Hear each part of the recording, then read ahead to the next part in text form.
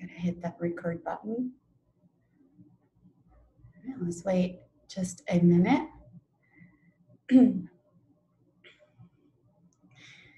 Hi, everyone. If you're there, if you want to drop a hi or hello on the chat, that would be great. Just do that myself right now.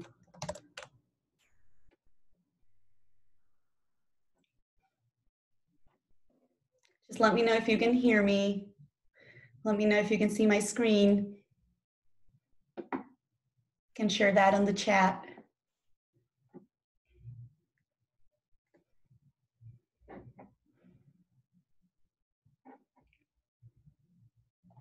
Let's wait a minute.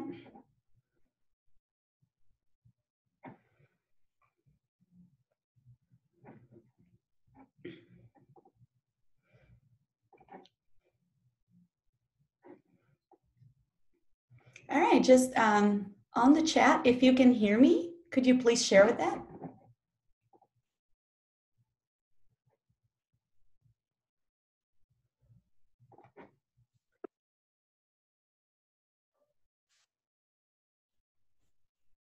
Hello?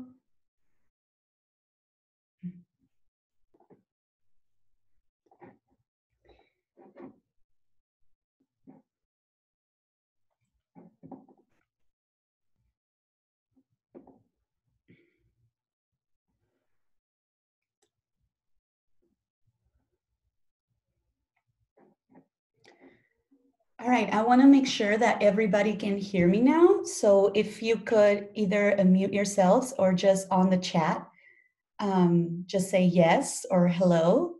That would give me the green to go and we can keep going.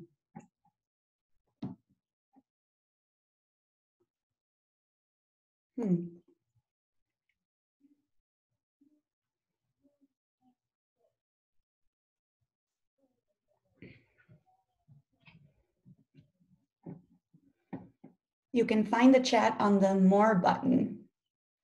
I'm pretty sure that's where it is.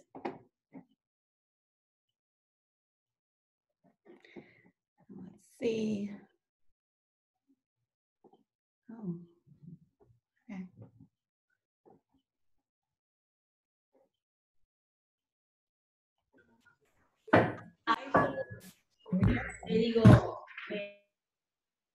Good morning, everybody. If you can drop a hi on the chat, just to let me know you're ready to go.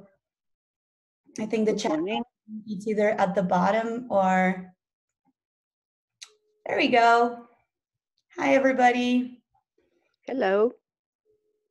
How's everyone doing this morning? It's 8 a.m. here. Pretty happy to start the morning like this. Lucia, how's everything? Good morning. Good morning. How are you doing, Gabriela? Fine, very well, thank you. How's everything there? Everything's great. Thank goodness we have really nice weather. It's coming. Wow. We're done with the cruel heat winter. Good morning. Well, we are very glad to have you here with us today, Lucia. Thank you. I'm really happy to be here. Yay, and Almas is there. Yeah. Hi, Lucia. How are you? Good, and you? I'm fine. Oh my gosh, it's so great to talk to everybody and see everybody. Many friends from Canelones, I can see. Yeah, Canelones, there you go, representing. They are your followers, you know? Yeah, that's great to know. It's so exciting. Yeah, sure. Everybody Good morning for being here. Yeah, I see a lot of familiar names, a lot of friends. So this is gonna be fun. Sure. And we're gonna, learn a lot, Lucia, because we are about to start this blended modality here in Uruguay. So, well, colleagues are eager to know more about it. Right. So, Well, I think that, this is the topic, a hot issue nowadays. So, well, it could be a complete success. Well, let's see. We got what, probably around 35 minutes to cover a little bit and some tips and tricks about blended learning. So I'm hoping we can get to the to the bulk of it and just take what works for you, you know, that's basically the bottom line here. Great. But hey, Lucia, is it possible to record the presentation? Yeah, I'm already doing that. Yeah, it's recording right now. So I'll forward it to you once we are once we're done. Yeah. So it's recording, and just let me know when we're ready to go. It looks like everybody's in. So I don't know. Maybe there could be some latecomers. Okay. So yeah. All right. Well, wait a couple of minutes. I just love reading all the. Hello, Lucia. Yeah. Hi. How are you doing, my friend? I'm great. I'm doing great. So happy to be here. Same here. I'm very happy. Very happy. Super happy. Thank you. Thank you for the opportunity. You're welcome. Let's do some blended. It just reminds me of a movie, which is funny every time I say blended, but it's just a funny movie with Adam Sandler. But let's think of education. Yeah, I know blended learning right now, at least here, it is quite a hot topic. And I think regardless of what continent you are, it is where education is moving toward. It's quite a push here as well. And I know, you know, Uruguay is working toward the way of having the infrastructure to support this kind of learning, and it can be very beneficial. I mean, it's proven a lot of great success where it has been implemented, and hopefully this is something we can, you know, move forward with, and it works for everyone. Perfect. Yeah. So just let me know, and what are we at? 10 minutes past. I think 37. Just keep admitting. I just forgot you had to admit. So I was talking like the first couple of minutes I was talking and no one was answering. I'm like, what's going on? I tested my microphone, but I think then I realized, oh, you have to admit everyone. Whoops. That's it. I think I got ahead of the game. You can start. Yeah. Yeah. All right. So here we go. We ready? All right. Yeah. Let's do it. So maximize blended learning. Again, my name's Lucia. Many of you know me. I'm a learning consultant. I was an English teacher in Uruguay, working in the EFL field, and bilingual education as well. And now I'm very happy here to work with you all. And let's see how we can blend education now in these times that are kind of urgent, and they're moving toward new approaches and practices. So let's see what we can do. If you just want to take a couple seconds to read through these 3 learning outcomes that we will be working toward today. So basically balancing that synchronous and asynchronous relationship in learning and teaching, cultivating learning autonomy in students. So how do we support that? Because it is really a great time to see if we can start building those skills of self-direction with our students, especially with blended learning. And then let's see if I can support you there in how to plan on it and how to really, what sort of techniques or strategies or templates could be useful to you to move forward with planning. That might, like the planning you do may change a little bit.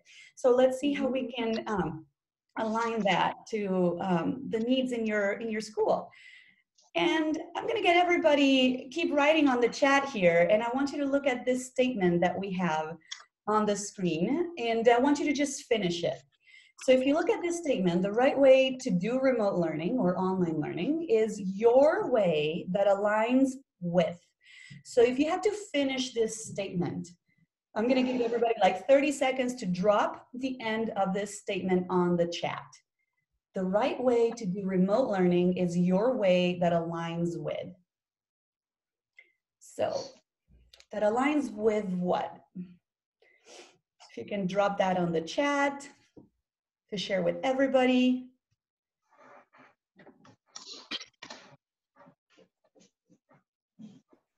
Good morning to you all. What students' needs? Yes, thank you.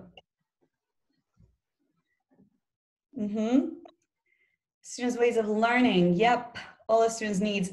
Absolutely, and that's where we start for sure. So we're gonna look at what our students need, what our students' learning needs are, but mostly also the right way of doing it is your way because it aligns with your vision, your mission, and the resources that you have available to you, right? And those will come into that alignment with your students' need, and that's how you will move forward into crafting those lessons. Now, blended learning, it is a hot topic right now. It is a way to move away from the conventional to what's essential.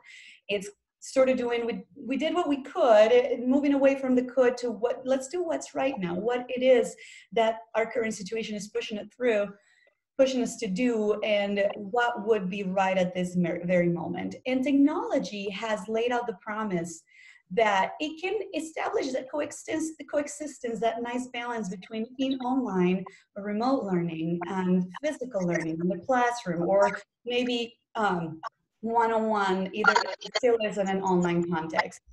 So how do we balance that? There can be a balance where we don't lose that human connection, that social emotional development that is so crucial to learning to our students. So let's see how we can move forward with that. So again, I'm gonna drop another question there. How do you think, because when we think about remote learning, it doesn't really look the same in every context. It's not really, it might be something that's not accessible to everybody. So how does that look to you when you think about blended online learning, that it's equitable and that is realistic? Let's see if I can mute everybody. I'm sorry, I don't like doing that, but I have to, so we don't have any background noise or overlapping noises. I can mute everyone, so that's a good thing of hosting. Would anyone like to share any thoughts? How does online learning look realistic to you or equitable?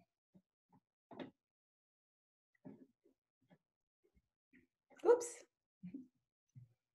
There we go. All right, keep admitting people. You can keep these thoughts in your mind and come back to them as we move throughout the meeting.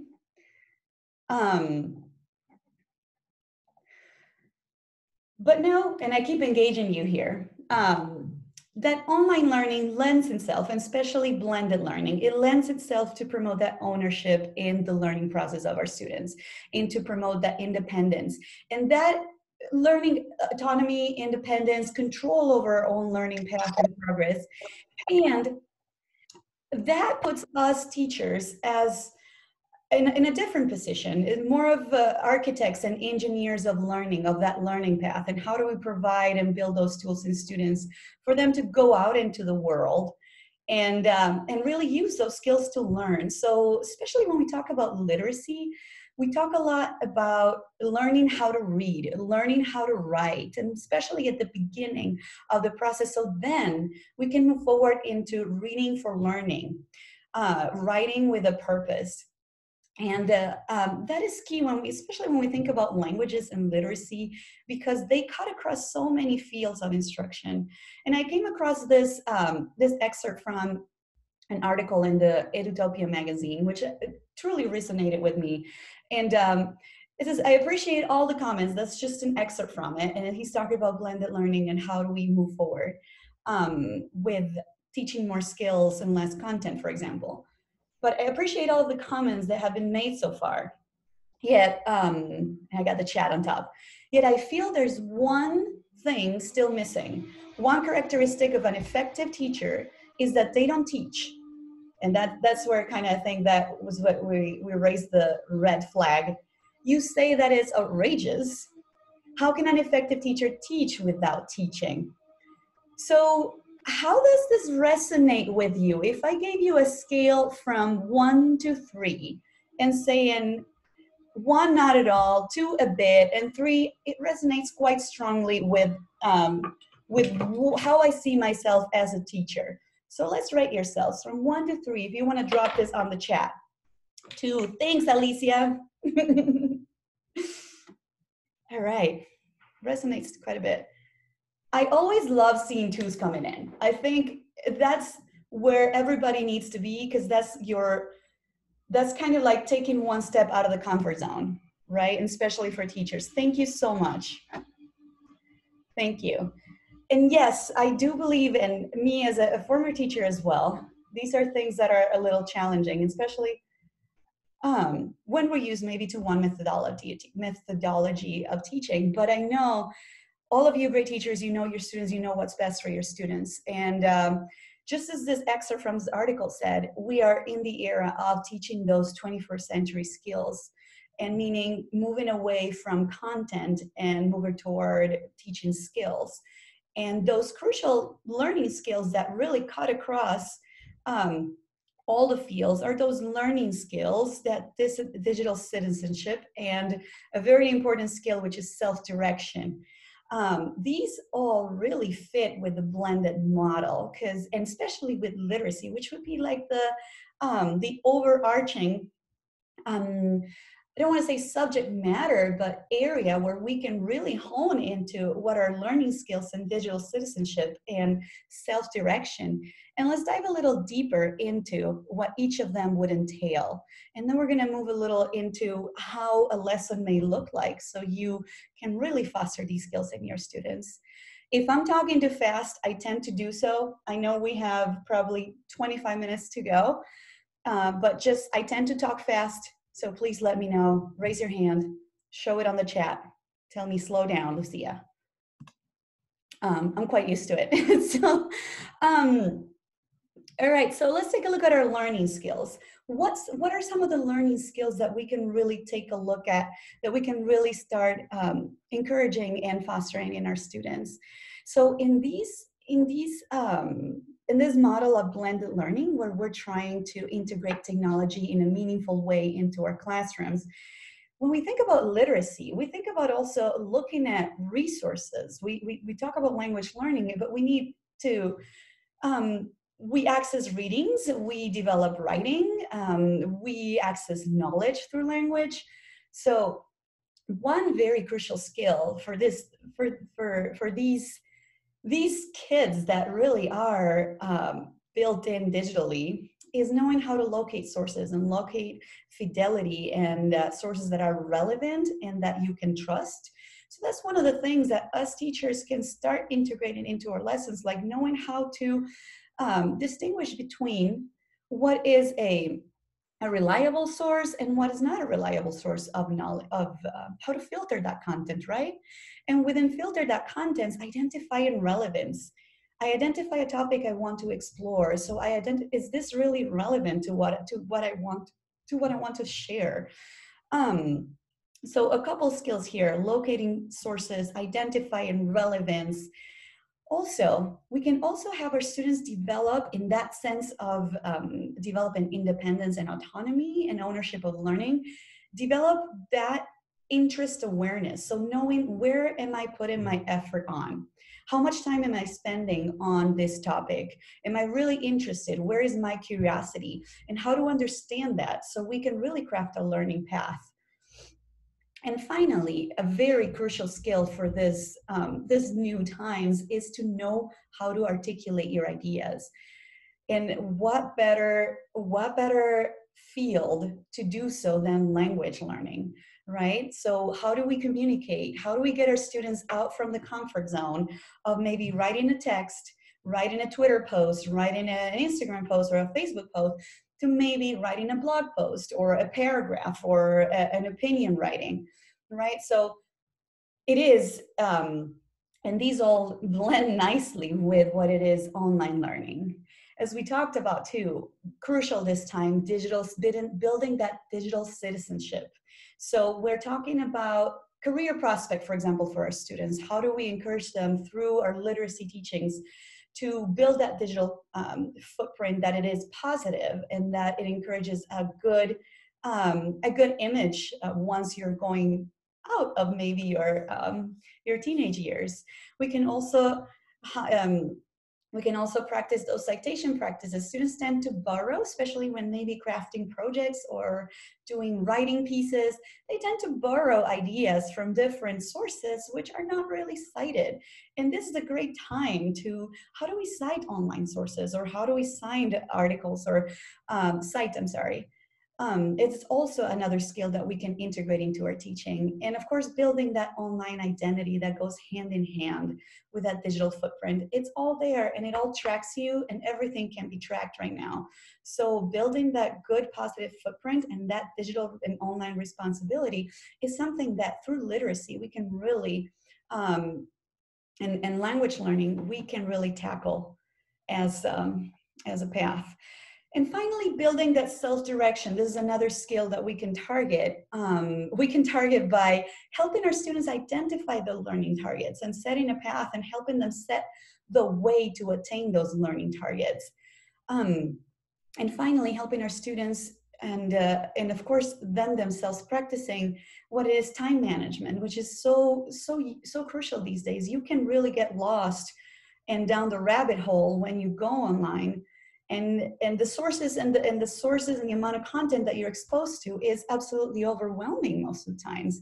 So think about this rich field that we have to start building that learning autonomy and control and self-direction with our students through language learning. Like literacy teachers, language teachers, you really have a very fertile and open field to tackle these skills as you craft and help your students engineer, as you engineer that learning desk for your students.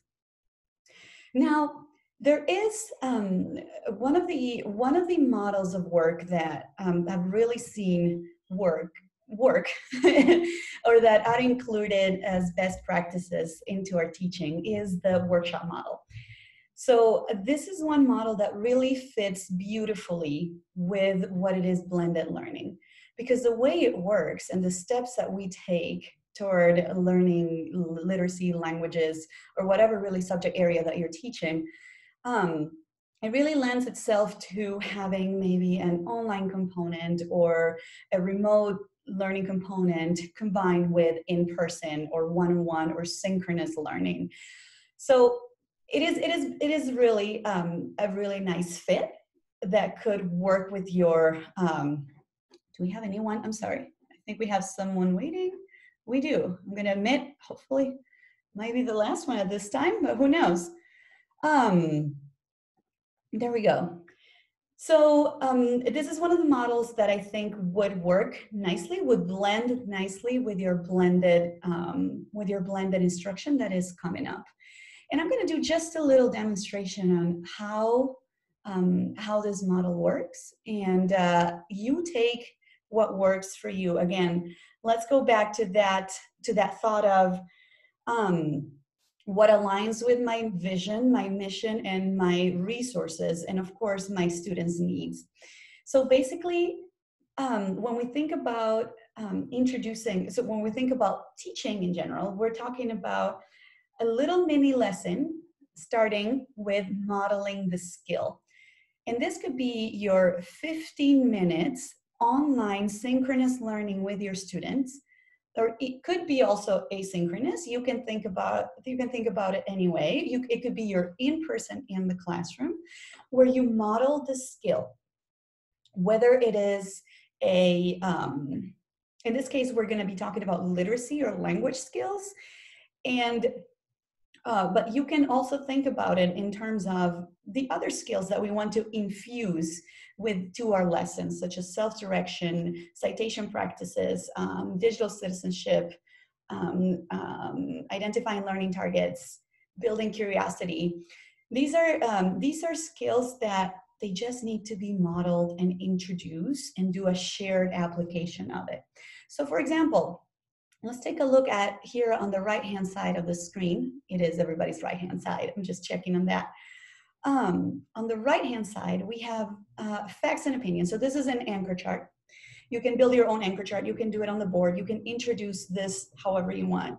But let's say you want your students to identify the difference between a fact and an opinion. And this can apply to anything that you want to teach. I'm just here taking an example. So I introduce the skill. Remember always, especially for ESL, EFL learners, visuals are crucial.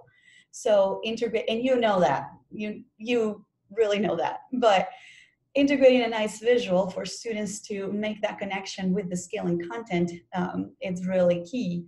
So, all right, so we're gonna learn the difference between facts and opinions, and as good readers, to get smarter as readers, let's think about intelligence as something that we build.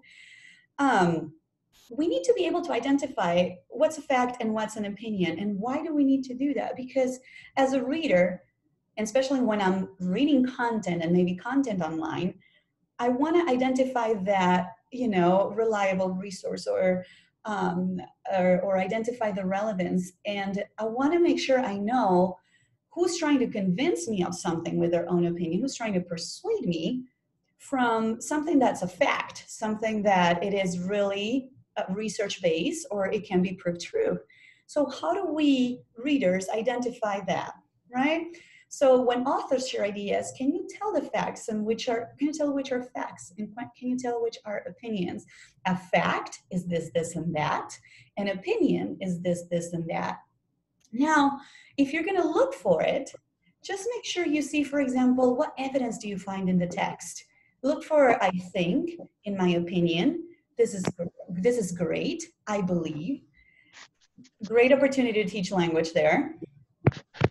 And then from there, we're going to do, within those 15, 20 minutes of modeling the skill, we're going to do a shared application of the skill. So we're going to find either an online text or a text from a textbook or whatever you have at hand that you want to do that shared application of the skill. And we're going to find, for example, I have here sea turtle discovery, and I'm going to go with everybody, we're going to read it, and we're going to identify, all right, let's take a look at this paragraph. Right? What do I have here? Is this a fact or is it an opinion? Sea turtles are ancient creatures. They have been around since the time of the dinosaurs. A sea turtle spends most of his time underwater, blah, blah, blah, blah. Keep going down. Oh, I see here, and I have a nice image, a nice diagram with different points. So what clues am I finding on this text that help me distinguish between a fact and an opinion? All right, sea turtles have long flippers. Sea turtles can bring their legs back to the shell. All right, so I think we have from this diagram, I don't see any examples of someone giving an opinion here. I don't think an I think or it's great or I love it. One of the things I love the most, the best. So this is certainly a fact. So it's an informational article giving us facts about sea turtles. All right, so we introduced the skill. We modeled and applied it. And again, this can be also a time to identify relevant sources and knowing what is something that we can rely on. And it can be done in person. Maybe if you're not going to be in the classroom for the 45 or the hour or hour and a half that you're in, or if you're doing this part online, it can be really beautifully applied to it. You can navigate sources yourself. You can introduce visuals through the internet. I mean, Google is an endless source of nice images and pictures. And then we got that scale down. Now, what we want to do is we want our students to apply that skill. So where do we take it here? We take it to collaborative and independent work. And again, this blends nicely with that blended model. I taught my students how to identify a source, how to identify a fact from an opinion, and then I'm going to go and I'm going to say, all right, now using many of those share learning platforms, that interactive learning platforms that we have. For example, Padlet is one I use a lot. We can have our students find articles themselves and then identify what's a fact and an opinion. I just had a little example here on a Padlet. Found this article about pangolins in Africa. It's a fact, pangolins are in danger. So sea turtles are amazing. I found this article about sea turtles. That was the one we shared. Sharks are great. I found this article about sharks. It's a fact. I love sharks. Oh, me as a teacher, I'm looking at this student work. I'm looking at sharks are great. Okay, I found this article about sharks. It's a fact. I love sharks. We might have to look a little closely here. I think the student, just hypothetically think about it, I think the student confused a fact with an opinion. So what can I do? That's when I provide my targeted instruction. And I'm going to either work with a group of students who I may find similar needs, a small group of students. I can do one-on-one. I could do, and this part can also be applied to online or in person, depending on how you're going to structure your lessons as we move forward. So one of the great ways, and again, model a scale, collaborative, independent work, to work with your students, to have them apply that skill. And then from that work that our students do independently and collaboratively, we can identify where the gaps are. And that's when we provide our targeted instruction to make sure that all of our students are meeting those learning targets. One of the best ways to do so is to host student conferences. And I know I'm sure you have probably sometimes 300 students or more. I know this can sound overwhelming, but think about, is there any opportunity that you can meet with a few students where you can have a little conference to set goals with them? And hosting student conferences, for example, can look like this. I'm looking into that. I think pretty sure is the shark article. The first step that we want to do is we want to listen to what our student is saying. And again, this can be done online very easily. It can be a conversation online with a group of students where we identify the same skill that we want to keep working on, or it can be done a one-on-one. Any online system can lend itself for it. So we listen, what are you reading about today? What were you reading about? Then we want to affirm, because we want to make sure our student feels confident about what they're doing. So our student says, I'm reading about sea animals and a boy who loves the ocean. Oh, interesting. I want to affirm that. Sea animals are very interesting creatures. What have you learned from the article? Well, they're beautiful. Okay, it's time to teach something. I picked up in that article that this kid is confusing a fact from an opinion. So they're beautiful, huh? Is that a fact or is that an opinion? What do you think? I'm in the teaching moment. I'm teaching that skill, that language skill, that literacy skill. I'm not sure. So again, I forgot to say, but just think of this as a conversation. We're teaching here. So it can be tricky sometimes. Let's look closely together. Another skill we can get in there, look closely. Look closely, picking up, reading between the lines sometimes will help you identify what you need to know. So let's look closely together. I'm teaching again. I'm reteaching that skill in a small group setting, in a one-on-one setting with my student, and making sure that he can apply it with me there. And then I take him into what is independent practice. So again, this is one way that you can provide targeted instruction, following these listen, affirm, teach, and practice with your students. Now, let's review some of the best practices also there for your blending learning. Have a plan in place. I can help you with that as well. Consistent communication with your students and with your colleagues. Blend available tools with traditional ones, the in-person, the online, what's new out there. Reduce the content load and focus on skills the most and differentiate instruction. I think now is not really my opinion. It is coming into effect right now that the best way that we can help our students all meet their learning targets is by providing that differentiated instruction. However that looks like in your classroom with your amount of students that you have and with the resources that you have. But going from introducing the skill to a shared application to a differentiated setting. And now I crafted a little planning template for you all that I'm going to drop in the chat here. So if you want to, let me just grab it. So if you want to, keep it with you. So if you look on the chat, I shared a PDF with a template that can help you with planning your blended lesson learnings, blended lessons from now on. So this Planet template, let me just go real quickly to my PDF. Here we go. There we go. So your unit, the grade, the week, year, and what are your objectives, right? What language are you teaching? What content? What skills? What would be a guiding question to support your students in the learning process with those readings and writings and embedded grammar lessons that you may teach? How is each day going to look like, right? What is your mini lesson? Is it going to be in person? Is it going to be online? Any notes that you have? Independent and collaborative work, how is that going? How are you going to tackle that one? Is it going to be in person, online? What skills are you going to be working on? What readings maybe? And the same for each day. What assessments would you want to integrate? Formative, summative assessments. How are you tracking process? Any research and inquiry project that you can use to help your students navigate those skills. And then any cross-curricular vocabulary that you may want to integrate as well. So please take this plan and template with you. Think about the ways that you can maybe collaborate with your colleagues.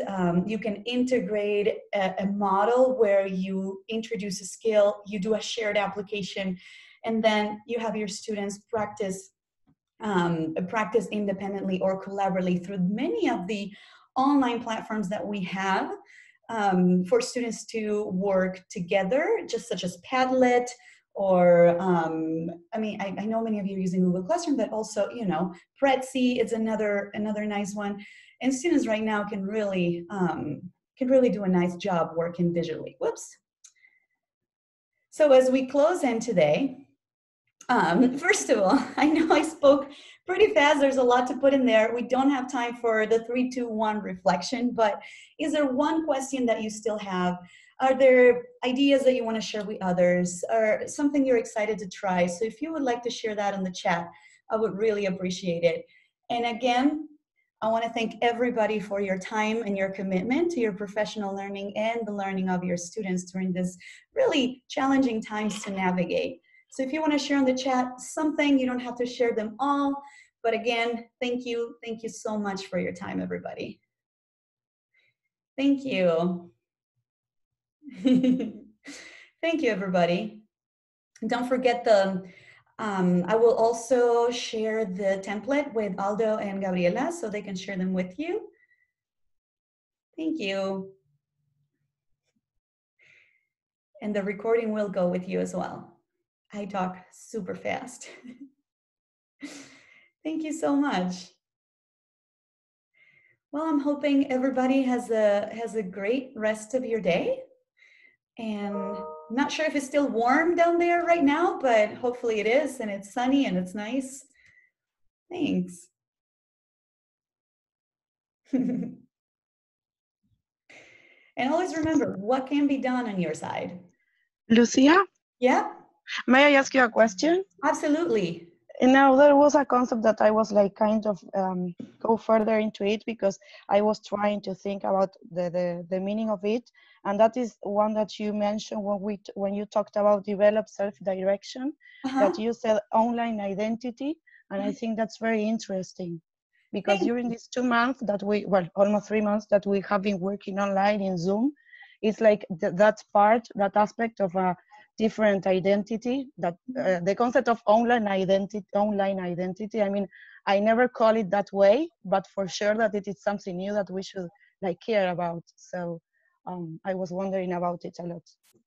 Yes, thank you so much. I think it is really crucial times. And again, as teachers of literacy and language, we can really help our students craft that online identity, building that digital citizenship on, you know, how do you build your positive footprint?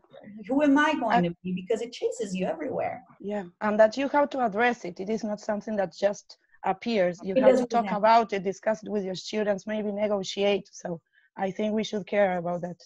Thank you so much for sharing that. And you made such a great point. Any skill that we want to share with the students, they're kids. At the bottom line, they're kids exploring the world. They're exposed to a lot of content, and we adults, any effective practice needs to be intentional. So skills need to be intentionally taught. They don't just happen, and especially not just happen for everybody. Some of them may go faster, some of them may need a little more support. But yeah, and I think, you know, this workshop model where you apply, you introduce a model, you apply, and then you address, okay, who's not there yet? How can I help you? Right? Exactly. It may not be 100%. It is hard for 100%. But how much? Thing is that it was like it took us a surprise. So we just started working online, and then it was like, oh, so we have to address this because it is a new identity, as you say. So. Absolutely, you know, and it took everyone by surprise, you know. Here too, everything shut down, and teachers are like, how do I do this online learning? It's not, no one has it unlocked, but I think little by little, everybody is gaining that confidence. You know, the best way to gain confidence and knowing that you can do it is to actually put it in practice. It's to see yourself doing it, for us as teachers and for our students as well. So we need to provide those moments of mastering that skill. So yeah, thank you so much, everyone. Anything else that somebody would like to share? Thank you so much, Andrea. Thank you.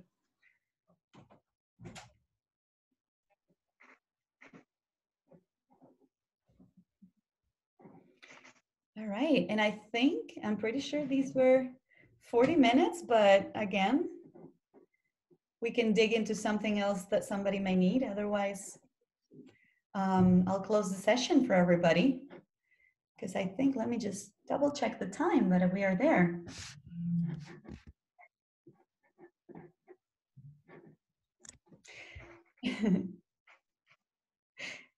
Thank you, Gabriela.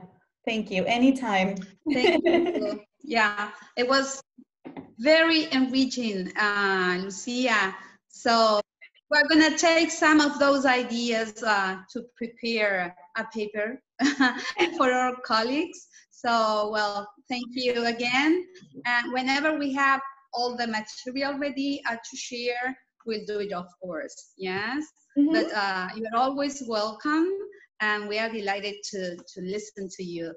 So our regards to Benjamin, our little dinosaur. Okay. Yeah. Thank you. He's all around right now. It's hard. Yeah. I can see. Yeah. It was a pleasure, everybody. Thank you so much for having me. Yeah. Thank you very much for your presentation. Bye-bye. Thank you. Goodbye. Bye-bye. Thank you. Thank you. See you. Bye-bye. Bye, Bye-bye. Leah. Say hi to the top. Bye. Bye. Bye-bye.